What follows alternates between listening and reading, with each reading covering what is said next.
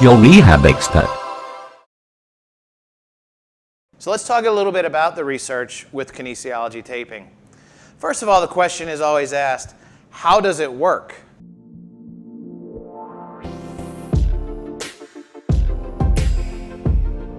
Well, the answer is we really don't know. There's several theories on how it might work, and there's several theories about the mechanisms in which it might work, but in reality, it's all theoretical in how it exactly works because we really don't know. We don't have enough science to actually support the mechanism behind it. We have science that shows that it works for certain conditions, but let's talk for just a second about how we think it actually works. The way that we think kinesiology tape actually works is through input into the skin. So something's happening when you apply something on top of the skin. It sends some signals to the receptors in the skin, and then it's thought to then activate something called the gate control theory, where we're actually sending the sensation from the skin into the central nervous system, which then overrides these pain signals that are going into the brain.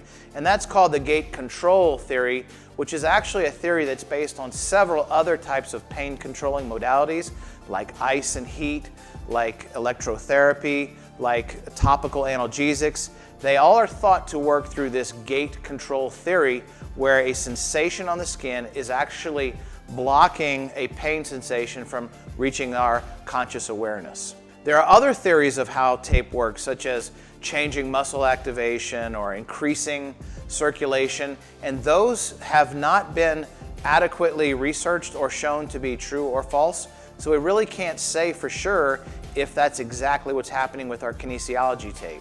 What about the research specifically on kinesiology taping?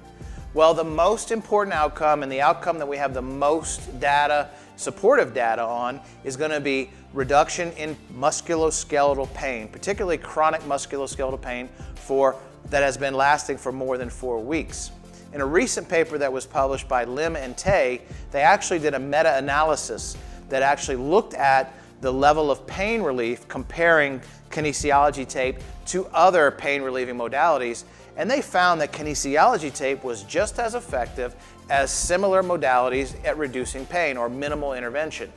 Now, if you compare the pain relieving ability of kinesiology tape to a little bit more involved mechanisms, which may be things like modalities, manual therapy, exercise, you're not going to see as effective pain relief as you would with those modalities. But nonetheless, we know that kinesiology tape does provide clinical pain relief at a level that other modalities might.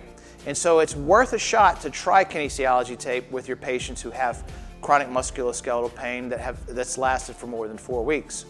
But remember, kinesiology tape is not going to cure the problem or solve everything that's going on with the pain.